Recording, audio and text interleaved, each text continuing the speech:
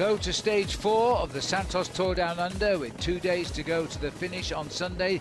This time 138 kilometres between Norwood Parade and Victor Harbour, the furthest point away from the city of Adelaide for the riders on this World Tour event. Simon Gerrans in Ochre after his brilliant win into Campbelltown yesterday, and now his whole team massing at the front as they rolled away towards the first challenge of the day, which would be a sprint at Mylor after 27.6 kilometres. The peloton got off to a very, very high speed, but always under the control of the white jerseys of Gerrans' Orica Green Edge squad. Then came the sprint, the chase for a 3-second time bonus. Michael Woods looked good in the lime green, and then through on the inside came Simon Gerrans in the race leader's jersey. Challenged by the erstwhile leader in red, Jay McCarthy. Simon Gerrans 3 seconds in the bag, increasing his lead by a single second over McCarthy, who got 2. A little smile there on the face of Jay. Once going into the countryside, then bound for Goolwa, there was a 3-man breakaway settling in nicely, as this breakaway contained David Tanner, Pat Shaw and Alexis Goujar. Goujar no danger overall, having lost 17 minutes in this race so far. Tanner and Shaw have both lost 96 seconds. Nonetheless, there was more at stake. The race were now continuing to chase through the Powerade hydration station, and then the chase would begin. Out into the open countryside now on long straight roads, the breakaway at one stage over 4 minutes ahead, the main field now closing in. The gap was just over a minute and a half.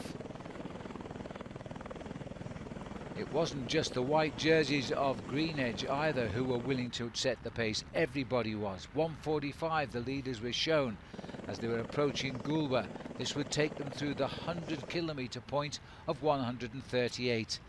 These 3 riders, well, they didn't need the seconds, but Pat Shaw decided he wanted the 3 seconds and also a little prize on the line in the II-Net sprint. It was the beginning of the end for this 3-man breakaway. As they were exiting Goolwa, the field were closing in. Charging round the famous right-hand bend at the other end of the town, they were now lining up for the only climb of the day, up Crow's Nest. They would top out just 20 kilometres from the finish. They now had their quarry in their sights. Onto the lower slopes of the climb, and the whole field were right behind the 3 leaders. Desperate moments by Goujar would come to naught. Now it was a case of racing for the top, but the climb was placed only 20 kilometres from the finishing line. So they knew now if they kept the pressure on, they would rid themselves of the sprinters. Richie Port, second in this race, number 4 last year, was tackled on the climb by Sergio Hainan, who increased his lead in the Subaru King of the Mountains competition. The Colombian now was being followed by approximately 40 riders, and those trying to rejoin were involved in an accident. No one seriously hurt, except they would lose time on the day. Under pressure, the main field swelled to about 50 riders on the very fast run down towards Victor Harbour. 1 kilometre out, and it was a battle of the sprinters. Simon Gerrans, the winner yesterday on the left, was again showing a fine pair of sprint legs, beating Ben Swift of the Sky team to the line. Gerrans taking a 10-second win bonus, and Jay McCarthy there just getting through but missing out on the bonuses. So Gerrans had increased his overall lead in this race. There seems to be no stopping Simon Gerrans at the moment, a rider who's now gone back-to-back, bringing his stage wins historically to 5.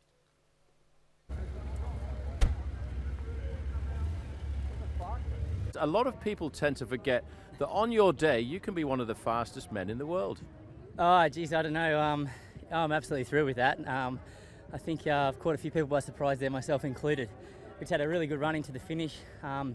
As you guys saw, the team, what they were able to do today, set me up for that first intermediate sprint, and then again for the final. They're really making my life as easy as possible. 13 seconds advantage. Does that mean you can look forward to tomorrow's stage at Wollonga Hill in a little bit more comfortable style, or you've still got to be attentive? Oh, I still have to be very, very attentive going into Wollonga tomorrow. It's still, you know, we've got a nice little buffer there, but there's still a heck of a lot of work to be done. Well, I'm not sure that I can remember you winning 2 stages back-to-back in a Santos Tour Down Under like this. The form must be right here on spot for the final weekend of the Santos Tour this year. Yeah, that's right. I really worked hard for this year's event, put in a big pre-season, and so it's really nice that all that hard work's starting to pay off.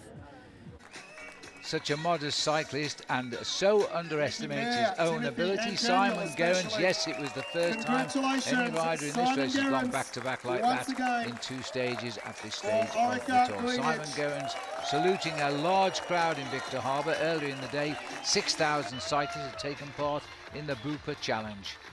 And a second day, the only man to do this week is to defend his lead overall, so he gets a second ochre jersey with the weekend to come. A 4th possible victory in this race is literally just around the corner. Absolute perfection. He needed to. He is your leader, the ochre leader of the